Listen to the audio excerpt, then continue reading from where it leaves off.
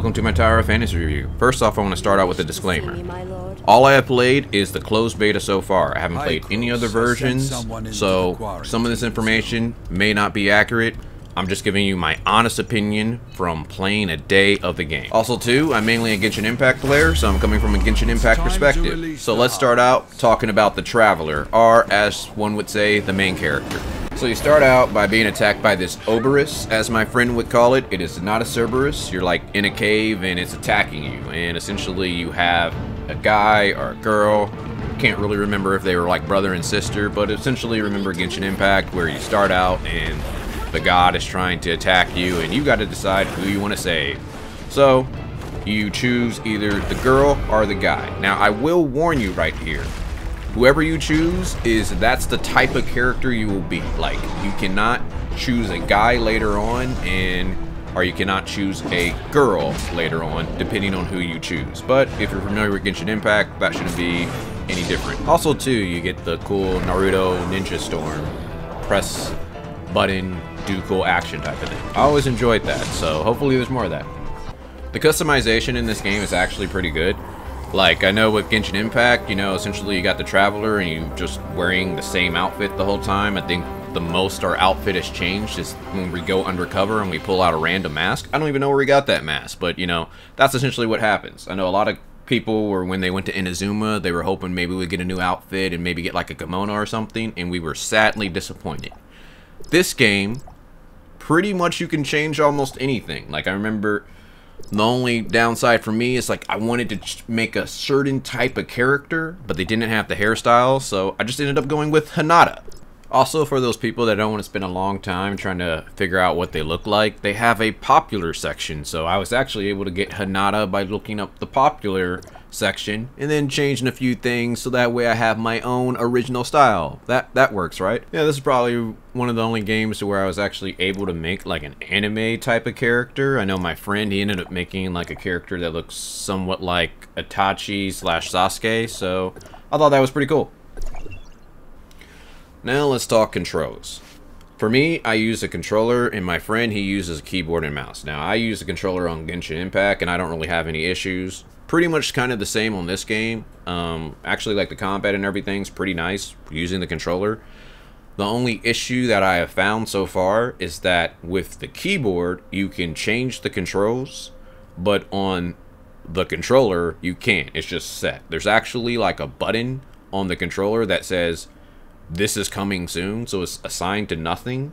And I know one of the things in the game, you're trying to figure out how do I heal my character, and then my friend's just like, "Oh, you just press F2," and you know, of course that works.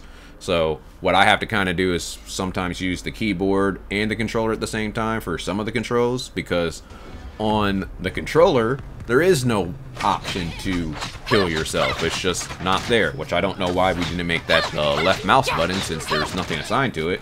Or I don't know why it won't let me assign things. But again, this is a closed beta, so hopefully they fix that feature. Maybe they just weren't able to get it out in time, so we'll just have to wait and see. Alright, movement. So to start off, you got exploration mode or guided mode. Now guided mode pretty much just directs you to all the quests. Has like a blue dot to where it just locates you directly right there.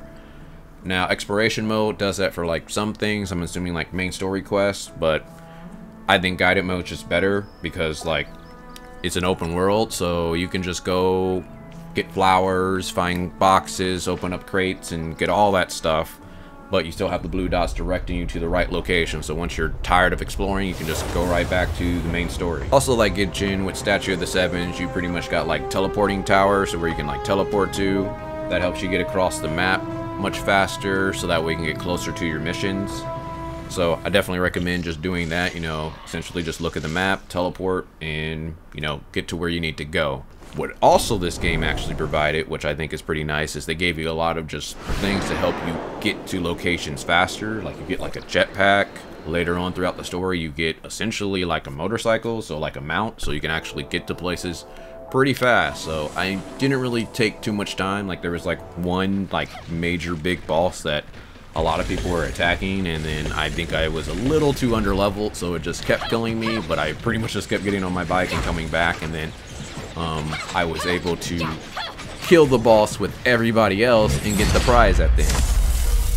The combat in this game is actually pretty nice. Now, with Genshin, you essentially have a team of 4 to where they do skills and bursts, and you combine those to do elemental reactions to defeat your opponent.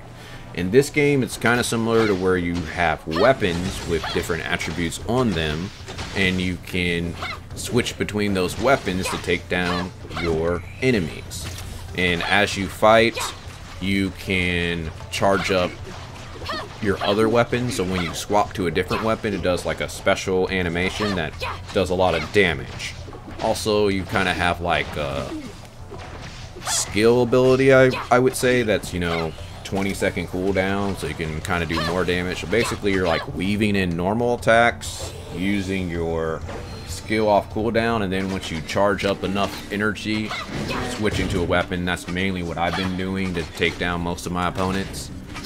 And one other cool feature that they got is like you have like a dodge ability. So like if you dodge at the right time, think of like Beto's perfect counter, you can like slow down time and just get like free damage.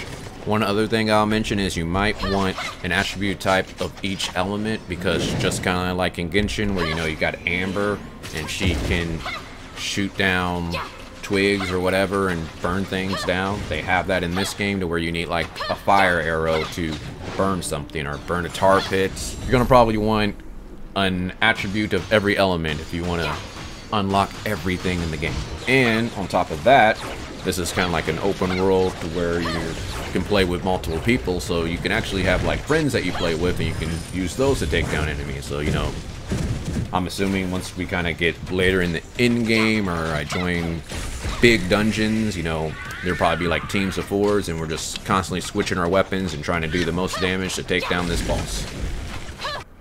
Alright, pay to win versus free to play. Now, on the first day so far, I haven't really seen any need to really spend any money, but again, this is just the first day. And even with Genshin, like, really until you reach the end game, you never really need to get any certain character. Like, you only need that really strong team to beat the Spiral Abyss, and then you really can't do the Spiral Abyss until you're adventure rank 45, so that where you can actually start getting artifacts for your characters to actually be strong enough to beat the Spiral Abyss. So even if you just have the starter characters, you still need to wait till adventure rank 45 to actually start building them up.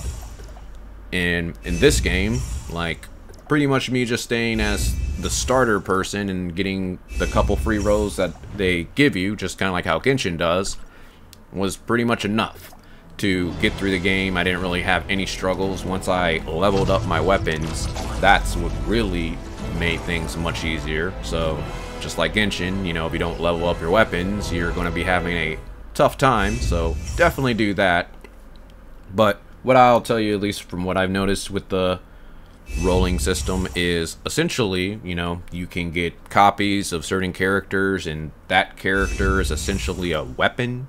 So it's like, if you get a character, you're basically getting that weapon type. Now you can play as that character and you can do special animations, or you can just play as your character that you choose. So they kind of make this game to where it's just like, hey, you know how the Traveler is generally useless and you barely ever choose it in Genshin Impact? In this one, you can always be the Traveler. You just basically take the abilities of the really powerful characters that you summon. And just like Genshin, there's essentially constellations. I think there's like 6 stars, so you essentially need 7 copies. But one of the things that they have in here that makes up for it is they have like a pity system. So if you did spend money in the game, how their pity system works is once you reach 80 rolls, you're guaranteed like the 5-star in the game essentially. But you can get lucky, and before you hit 80 rows, you might get a 5-star automatically. But that pity doesn't reset. So, you know, if you end up getting lucky and you get a 5-star on 40 rows, then in another 40 rows, you're going to get another 5-star. So you can probably spend a lot less money and get maxed out 5-stars if you do spend money in this game. Like, if people are familiar with how the weapon banner used to be, you know, 1 staff of Homa, you probably get max out five stars in this game just to get one staff of Homa. Alright, now the story. Now for the people that want to kind of quickly rush things through, this is actually a pretty good game for you. Pretty much like through all the random cutscenes that I did, they had the ability to skip. There are some cutscenes that you're forced to watch, but for the most part, you can actually skip through almost anything. Now, I just ended up watching it because I wanted to kind of find out about the story, just to see what's happening. But even with that, and this could be because of a closed beta, I still wasn't really quite into it because it seems like they haven't got the voice Did both you and Zeke lines for most of the characters. Like one of the main characters that you talk to in the beginning of the game, like it's like a little girl and her father. They don't have any voice lines, so you're just kind of like reading what they're saying. But your main character actually talks, so that kind of threw me off because, you know, with Genshin Impact, main character never really talks until, you know, where I was actually shocked when we played that one story quest, minor spoiler, to where we saw our brother slash sister and then they were talking. I'm like, oh, we actually can talk. That's weird. But in this game, main character's talking to the character, and then you're just kind of reading their dialogue box. And then as you get a little later throughout the story, there's like this emotional scene, but I was kind of drawn out of it because I'm just reading subtitles and there's like this really cool emotional music. So it was kind of weird, and that threw me off. Then there's this really epic cutscene, but it's all in Chinese. So for the story, they need to work on it a little bit, you know, get those voice actors, but it might have just been because this is a closed beta. They're mainly concerned with the combat system, how people are enjoying the game, people rolling, and seeing how that works. And, you know, they can always just hire voice actors and fill in all that gap by the time the game actually releases. Also, too, one thing that is kind of nice or could be bad depending on the person playing is they have like a time-gated story. So, you know, kind of with Genshin, where essentially every 6 weeks we get a new patch and we have new things to do, but essentially you can get the main thing done in a week, maybe 2 tops, and then there's just a bunch of events. How this game does it is like you can progress through the story as far as you can, but then they're just like, hey, this other thing won't be unlocked until 9 hours from now. And then some like side story missions, you have to be a certain level, and I think they even cap your level. Like you're just stuck at level 18. And I know one side story mission says that you have to be 24. So my only question with this is this a thing to where once I start the game that I have 9 hours, like once I reach a certain level, then the countdown starts? Or is it just like, here's a clock on everybody? So if someone was to start today, they could immediately go into the second story once they reach the certain point. Like if it's the latter, I think that's actually pretty good. So that way, you know, people don't get too far ahead. And then, you know, this is also one of those games that you don't have to constantly play forever to stay relevant. And here are the other features that I saw in the game. Essentially, you have guilds. My friend just kind of made one. It's really just me, him, and my other friend, so we haven't really seen much with it. There's like a guild quest that you can turn in, and I think it levels up the guild. I don't really know what guilds do because it didn't really do much, at least on the first day. And then you have like daily commissions, kind of like with Genshin, where it's just like, hey, go around, do these commissions, and you know, they're important to do, I'm assuming. I don't know exactly what it all went into. Like, I think just playing the game, I knocked out, there's 4 that you have to do a day, and just kind of playing the game, I knocked out 3 without realizing that I was doing them. So they don't seem hard to do. They seem probably just as easy as Genshin Impact, where it's just like, oh, it'll take you a couple seconds to knock it out, but it's just one of those daily things that you have to do. That covers everything that I noticed on the first day. Mainly I cover Genshin Impact content on this channel. A lot of Spiral Abyss videos. Check out my latest one here.